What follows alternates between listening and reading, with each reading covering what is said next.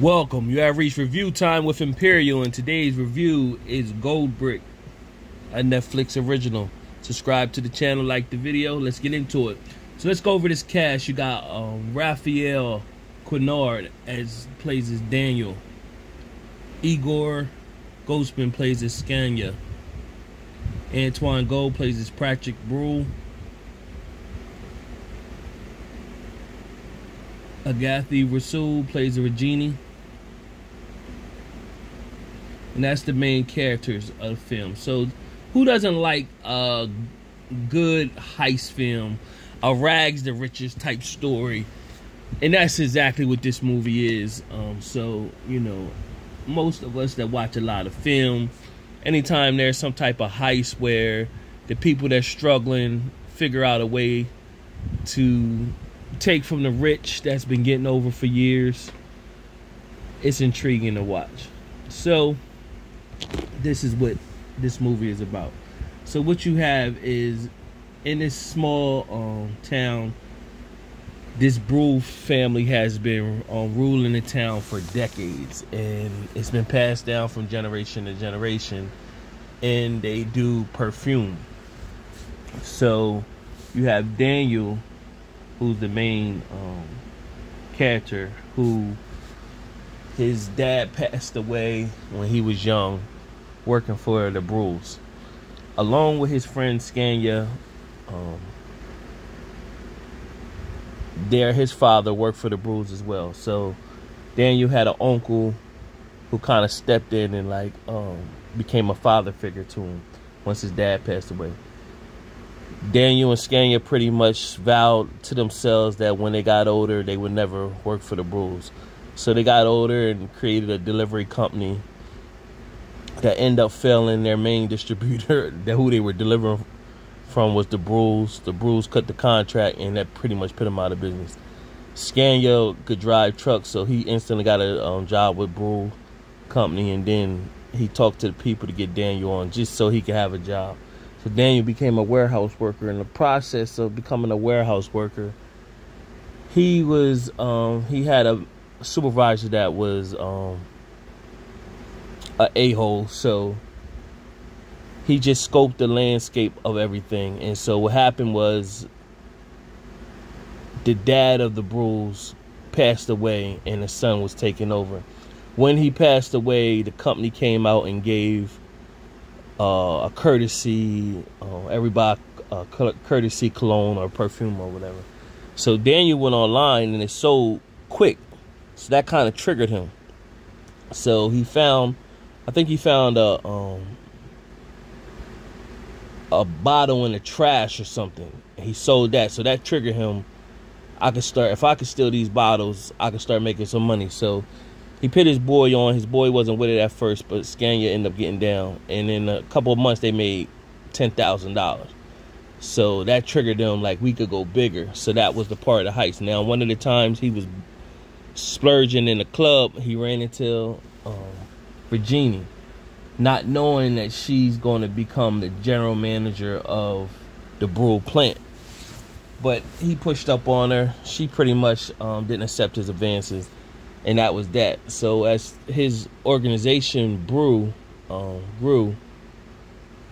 he was just skimming a little bit. Now, from there, she was doing the data analytics and did an audit and pretty much told the son Brule, hey, listen, man, your company is losing Patrick Brule. She pretty much told him, like, hey, your company's losing about 1.7%, which totals to about 2.7 mil a year, and that's gone unaccounted for. Basically, the other heads in the company were saying, yeah, but we're bringing in 200 million, so that small margin is nothing. We can't worry about that.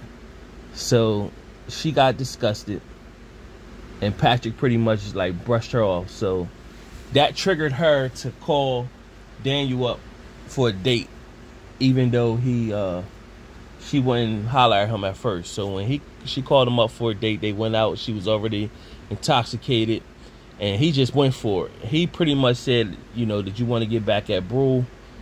And she was like, how? And he told her the whole story, and she was with it. So they was like, all right, we got to build a team. We need a team of 10. They had a good team, and then business was going good. Everybody's making money. Everybody get paid on Friday. But then, of course, what comes with money comes greed. People start getting sloppy. And then Brule wanted to sell his company. Now, when he wanted to sell his company, his wife told him he should sell it because she knew he wasn't really good to take over the company. She intrigued him to sell the company to a competitor. When she did that, come to find out that the guy that she wanted him to sell to knew that he was losing money. So he put in a PI into Brule's company so he could get concrete information that there's missing products and everything. So the guy that was getting sloppy on Daniel's team, they got him out of here, put the new guy in. They just met him. He told him he was an ex-con. They just put him on the team. So that was a flag right there. And so as they grew, he was getting information. But now he putting his play in, pretty much telling them, listen, I can, I want to change the stakes. So he went to Bryce. His name was Bryce Nogarolis. So he went to him pretty much telling him, hey, I got more information. I want half the money up front, half the money later. So Nogarolis pretty much told him, hey, I don't need you no more. Our business is done. So he put a track on him, followed him, took pictures of Nogarolis having sex with Patrick Brule's wife. That's how that found. So then it all start coming together, and then twists and turns, and you figure out that Patrick Brule and Daniel, they used to go to school together back when they were kids. And you find out at the end, they actually, one of the scenes, you see Daniel get a phone call at night, and you think it's somebody else, but it really was Patrick. Patrick was telling him he knows everything, and they put an insurance claim, a fake insurance claim. Once Nogarius takes over the company, it'll be found that he was giving out product with water in the perfume bottles instead of real perfume, because they switched out the packages, and his company will go under. Meanwhile, Patrick Brule, his family will win again, but he rides off in the sunset with his money. And then what'll happen is all the money that Daniel made, he then come back, buy out the company, and start his own company. So it ended up being a good story, good movie to watch on Netflix. You see Cash on here, but it's actually Gold Brick on Netflix. The out of my 4-star rating system, I'm gonna give this movie 2.5 out of 4 stars. Decent movie to watch, especially if you like heist type movies. Subscribe to the channel, like the video. Till next time.